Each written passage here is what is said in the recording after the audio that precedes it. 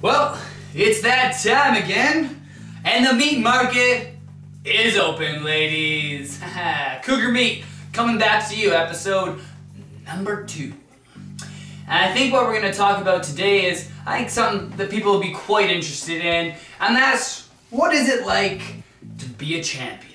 Because recently, Cougar Meat has been just slaying it on the independents. I picked up the Thrash Wrestling title, the All-Star Wrestling Cruiserweight title. Kyle is your All-Star Wrestling Heavyweight Trans Canada Champion. Kyle.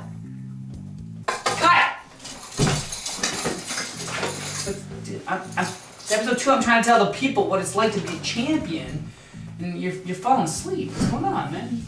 Let's talk. Oh. I think they want to know. It's like I can't keep up anymore. You look exhausted. Look, you got bags under your eyes. They're everywhere. You got hair gel just crusted. They're all over the place, man.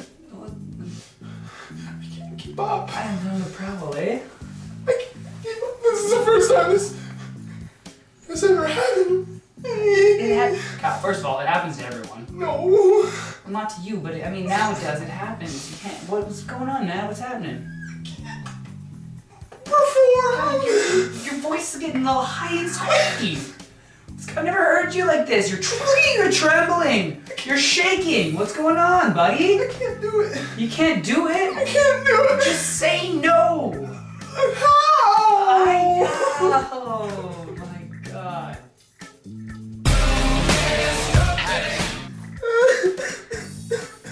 Alright. He's cried himself to sleep. Looks peaceful, doesn't he?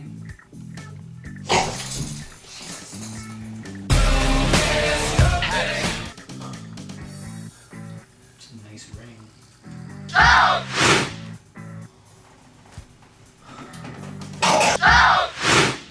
What it's like to be a champion. So Kyle, as a new champion out there in the world with the Cougars clawing and scratching to come and get you, has your Cougar intake increased?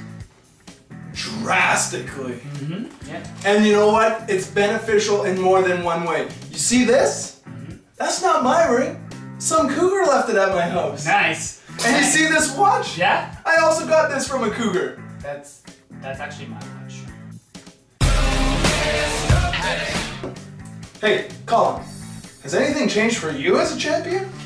You know what? To be honest, I was kind of at capacity before we won these titles. Yeah, you know, I haven't slept in 3 years. What?